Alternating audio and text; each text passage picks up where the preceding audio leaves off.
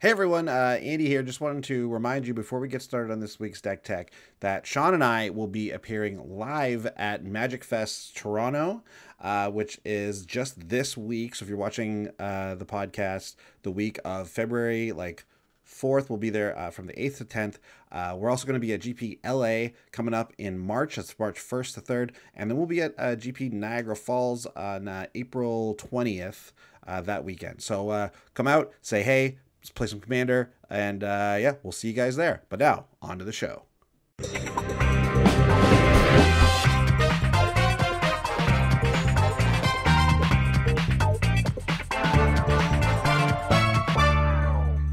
Hey everyone, thanks for checking out this week's Deck Tech. If you guys are liking the show and liking these Deck Techs, go down and hit subscribe, ring that bell so you'll know every time we make something new right here on YouTube.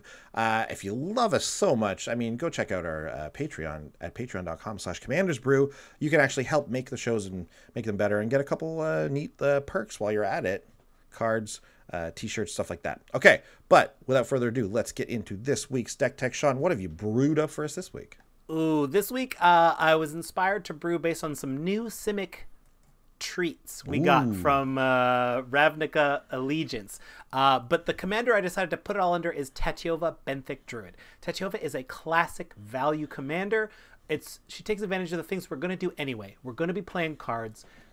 We're going to be playing lands. We're going to be drawing cards and gaining life. That's kind of the least important part, but I'll take it as well. I always forget that she gains you life also. Yes. Wow. Unbelievable. Yeah.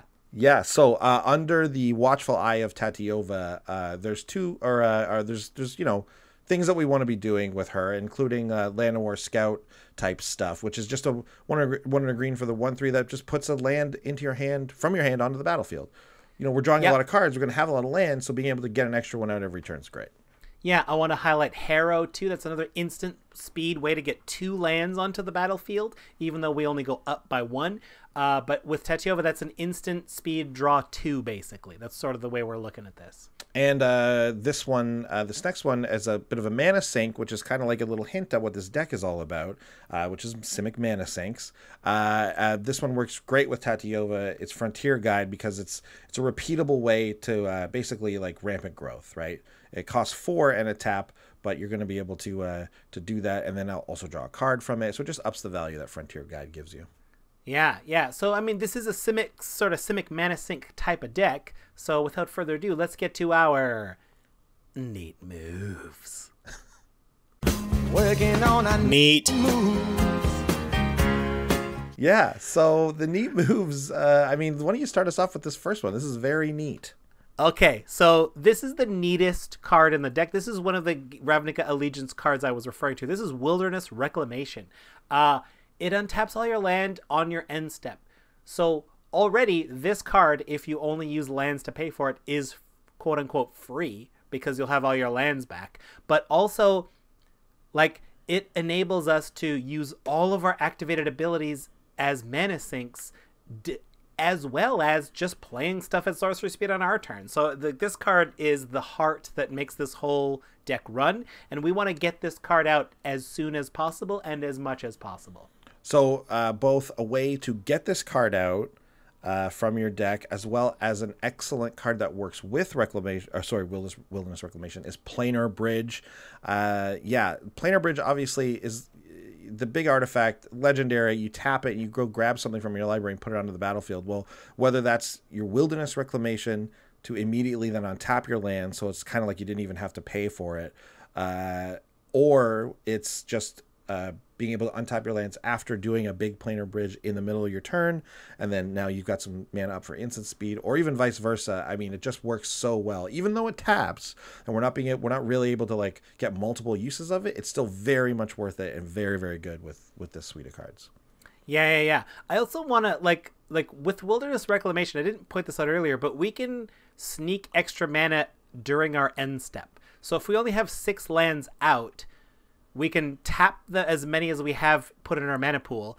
The trigger of Wilderness Reclamation untaps them all, and we can re-put them in the same end step. It will empty, but if we want to use more than the lands we have during our end step, we can do that with Wilderness Reclamation. Yeah, that's a good point. Yeah. So here's the other card from Ravnica Allegiance that I'm very excited about. Biomancer's Familiar. It reduces activated abilities of creatures by 2. Can't go less than 1, so it can't enable like broken infinite 0 mana combos. But reducing activated abilities by 2, as we'll see, brings a lot of them from like fine. It's like, yeah, I'm fine paying for this, but it brings it into the level of like very excellent. It's like, oh, now I'm excited for this ability when it costs 2 less. Yes. The tier of very excellent. Yeah, very excellent. So it goes like this: excellent is the worst, very excellent, The super lowest is excellent. Yeah. It's a marketing trick. It's like venti, large. Excellent, very excellent, supreme, and supremioso. Supremioso is the best. Well, no, the best is the best. Supremioso. It's still a level above that. Yes. Biomancer's Familiar is so strong in this deck, and you're going to see just all the different options that you're going to get with it, and how it's going to drop down those costs. But before we do that, actually, Mirage Mirror is a great one to team up with Biomancer's Familiar. It's still going to cost the 2, but you can change it into a Biomancer's Familiar to then get your further creature activated abilities reduced by even more so, right? So you pay that initial 2, yes, but then you're going to be able to activate, a lot of these creatures more than once on that same turn. Yeah. This won't work with Biomancer's Familiar, but I love Soothsaying in the deck. It's just a 1 mana. It costs a single blue enchantment, but the ability to look at the top X cards of your library and put them back in any order. I'm going to remind us of the example where it's like, let's say we've got some lands, and we're like, I don't got much going on. I can tap out during my end step, untap, tap out again, and maybe look at the next 20 cards of my library, put them in any order I want, and just be like, yeah, I can just ensure that I have all the best stuff for the upcoming parts of this game. Just make sure you don't crack an Evolving Wilds after you do that. No, don't do it. Don't do it. And also keep in mind that as you play lands with Techova, you're going to be drawing cards as well. Yeah. So, like, you got to time it. Yeah. Yeah, that's true. Yeah. And another great one here is Eva, Nature's Herald. She's going to give all of her green creatures flash, and she has flash herself. So it's always nice to be able to take that mana that we've untapped with our Wilderness Reclamation and that we're holding up to actually turn into creatures, which is usually what we like. Usually, I think standard, you just want to like play your creatures out on your turn, then untap your lands, and then hold up some instants or some instant speed abilities, right? But this just allows you to have the world, right? You can do it all. And even if she gets removed, just flashing in those creatures at like before she gets removed is a real option as well. Yeah, and so Yeva also lets us hold up tons of mana, so counter spells kind of go up in value a little bit. And I want to highlight Deprive. It's like the classic blue counter spell with a drawback of putting a land into its owner's hand, like one of your lands into its owner's hand, which is you. But that's the thing with Techova, we don't mind so much, right? If we've got a Land of War Scout out, we'll just drop it back on the battlefield right away. So it's kind of not a drawback. It's actually a bit of a bonus in this deck. Yeah, Deprive is actually quite good. It's draws you a card a bit later, which is nice. Yeah. Another great one is Garrick's Horde, 5 and 2 green. So this is a 7 mana 7/7 with trample, but it lets you look at that top card of your library, and if it's a creature, you can play it off the top. So it extends your hand to the top of your library, which is even better than it sounds, because then you just have, if you play that creature, you just get access to the next one, and the next one, and so on. So obviously, untapping lands and getting a lot of mana and being able to maybe even with Eva, do this at instant speed is just bonkers. So being able to just extend the hand in is always a good thing. And a 7/7 trampler is not bad either. That's going to do some damage. No, and I must point out how it interacts with Techova too, because playing a land draws us a card, so we're able to like change what's on top of our library fairly easily. Yeah, absolutely. I want to talk about, so we have a whole suite of creatures that use level up, because hopefully if we have a Wilderness Reclamation or we have Biomancer's Familiar, or ideally both, we get to level these creatures up on our main phase, which is how you have to level up. But then we get to hold up the mana anyway. That's always been the problem with level up creatures. If you could level up at instant speed, they might have been too good, but that's where I want them to live. But they sort of do live that way in this deck. So for example, Kazandu Tuskcaller, we can get up to its level 6 and then be able to crank out a couple beasts a turn, even if we only get it to level 2, like one beast a turn is not nothing. So I'm happy to do that. I mean, it's an elephant, but you can call an elephant I'm sorry. a beast if you want. It's it is not sort a of beast. Technically a beast, but yeah. Yes, it is technically an elephant. It is not a beast. Cards that look at beasts do not recognize elephants. No, they don't. But yeah, like this is a level up shines in this deck more so than it ever did. Yeah, and Tuskcaller is a strong one for sure. The next couple cards we have here are all about card draw, and my favorite one is the first one here, Kefnet the Mindful. Kefnet is really good in this deck because obviously you want to have a full hand with Kefnet to be able to attack and block and stuff, but its activated ability, which we can reduce the cost of, is so good with Tatyova because we can draw a card, bounce that land to our hand, and then just play the land again to draw another card. Either way, it ups our hand size for Kefnet to be able to be a surprise blocker, or, I mean, it's not really a surprise because your opponent can actually see coming it's on board, but, you know, to turn into a blocker when it wasn't before, and then also obviously get in for 5 damage if you wanted to. I think Kefnet is very well suited in this deck. And then we also have the River Hoopoe, as well as Azure Mage, each of which have activated abilities that will draw us a card. In River Hoopoe's case, also gain us a little life. You know, and we're reducing that cost with our Biomancer's Familiar, so it becomes very easy and a great mana sink if you got nothing else to do with it. Yeah, and then one other card with a nice repeatable activated ability is Elder of Laurels. Paying 4 for this ability is probably fair, but we're hoping to get a reduction from our Biomancer's Familiar, etc. And yeah, once you can pay 2 for this, or possibly just a single green, this becomes a scary ability, and it must be dealt with. Like, your opponents this is a kill on board most likely. Like there's not a, you can swing with everybody and someone will get through, and you'll make them like a +10/+10 times 5. Yeah, and God forbid you get it on one of your tramplers or one of the flyers or something. Well, then you only need to have with 1, right? Yeah. Yeah. Okay, well, those are the neat moves. Are there any surprise or discoveries for this deck?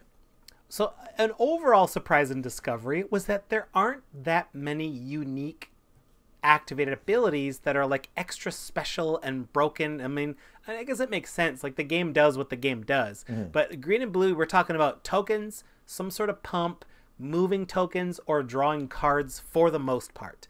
I mean, there's like little subtle variations on how all those effects work, but I couldn't really find any repeatable activated abilities that really were able to be broken with Biomancer's Familiar.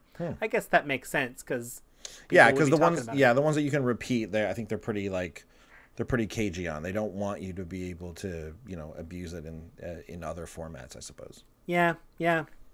Anyways, but you did have one card that was a surprise and/or discovery. Yes, highly controversial. I think it's so Halabar Wave Watch, 1 in a blue, level up. The level up creatures are overall not that great in our format. They're just not great by how they work because it requires us to mostly tap out at instant speed, at sorcery speed, I mean.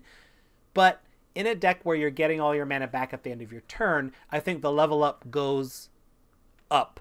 The level up ability becomes much better. And in that instance, I think being able to get this to a 6/6 Island Walk, that's a formidable enough creature that I think it's worth an include in the deck. And, I mean, if you listen to the audio show, we go into more depth about this, but I don't think it is. I think a 6/6 Island Walk for, you know, roughly, I mean, it's 7 mana, but it's over turns. Like, you don't have to do it right away. It's an investment. But even still, I still feel like either you just would play a card that's this big and evasive, or it's not really worth it, and you probably want something that just does more in the deck. Like, it's not worth the card slot to me. Anyways, but, you know, that's up for debate. Let us know what you think about it. Is Halimar Wave Watch, how do you think it's going to function in this deck? Let us know. All right, but now it is time for the budget report. We're going to take all the cards, and we're going to knock off 2 or 4 bucks and see. We're just gonna have a huge sale. it's just generally they're a sale. all worth putting in. Yeah. This overall deck, as it stands, is $121, and the most expensive card is Training Grounds, which is sort of I knew this card existed. I didn't realize it was $17. That's very high, but it's kind of the coolest feature of the deck. So it's a tough cut for me. I don't know. This would take it to about $100 if you cut this card. It's a hard cut though. I don't know. I want to leave it in. Yeah, it's one of those things where it did spike because of it spiked just before Amonkhet. So like I think I saw on the internet Scarab God maybe and it is only Commander that's making this card expensive, which is crazy. It seems like it. Yeah. Training Grounds, but yeah, that is a tough one to cut. I mean, it's the exact thing you want to do in the deck. Not unlike Thrasios, Triton Hero is also another main thing you want to do in this deck. Thrasios was well known for having one of the best activated abilities, especially when you can generate lots of mana, so you can just do it over and over again. I mean, you're putting a land onto the battlefield. You're scrying one. You're putting a land on the battlefield if you find it. That's usually if that's just at the beginning of the game. Later, you're probably wanting to scry to find something. But Tatiova is totally fine with either side because you're going to draw a card if you get that land out there either way. So it's that's almost the preferred version of it. Thrasios is, look, there's a reason Thrasios is $16. He's very, very good, and Simic makes so much mana, so it only makes sense that we would put him in here and him probably be one of the best cards in the deck. Yeah. So those are tough cuts, but I mean, if you want to, that would drop the deck to like $90. The next most expensive card is Nylea, God of the Hunt. Nylea does two important things that this deck wants to do. She gives all your other creatures trample, and she has an activated ability that we can use multiple times to give a creature +2/+2 till end of turn. So that together, if we can make that cheaper, or if we've got Elder of Laurels or any other way to pump, we can just make any little ability dork with an ability a lethal attacker. Yeah, that's a nice little combination. Yeah. Favorite cards. Okay, Andy, what's your favorite card? My favorite card is Shaman of the Forgotten Ways. 2 and a green. For the 2/3, it adds mana, so it's a bit of a mana dork. It adds 2 mana actually of any color but only for creature spells. So good early, and then good late because you can pay 11. But again, we can make that a bit less. But at this point, it kind of doesn't matter because it's basically biorhythm. So it makes everyone's life total be the number of creatures they have. So you get to pick when this happens. You get to pick the most opportune moment for this to happen. You can have the counter spell that also protects you, or you can have another spell that makes sure someone dies. This can be the thing that kills some players straight up, makes their life total 0. This can also be the thing that just brings them within range so that your now tramplers can get in and kill things. Shaman of the Forgotten Ways is such a unique ability that biorhythm again is banned, so it's powerful. So I think it's fun to have this card available to us, and I think it's actually pretty well suited in this deck. Yeah, fun pick. My pick is Multani, Yavimai's Avatar. I just love this card. The ability to return it from the graveyard is great. The cost of that by returning lands to your hand is only a benefit for Tatiova. Yeah, maybe it puts us back a little bit, but with Wilderness Reclamation, we're able to utilize so much mana that I think it's fine. And don't knock the Reach. Reach and Trample. It's a fantastic combination. I agree. Yeah, Reach is an underrated part of Multani for sure. Yeah. If not straight up forgotten about a lot. I know. If Magic Arena is any evidence, it is definitely forgotten about quite a bit. Yeah. Oh, okay. Well, your ground is huge. You got that 9/9 on the ground, so I'll just stick with my 3/3 flyer. It's yeah. Block, eat. Yeah. Sorry, I just ate that thing. Yeah. Exactly. Well, that's it though. That's the deck. This is a real fun one. I love Simic, and I love this combination of things that we're doing. Yeah, this is definitely a deck that needs some time to get rolling, but the momentum just continues to build. Tatiova gets us started. Biomancer's Familiar makes us go even faster. Our mana sinks. We're taking advantage of those, and it all we're drawing more cards, so we're finding our training grounds, and you can't. This momentum must be stopped, or it will run you over. Absolutely. I mean, that's so true for so many green decks. This one definitely included. Yeah, great. Thanks for watching, everybody. I mean, let us know if you want to put this deck together. If you've got any other ideas for neat moves that we forgot about, please let us know in the comments. We love hearing about neat moves. Oh, love it. Yeah, love it. And if you got a second, check our website out, commandersbrew.com.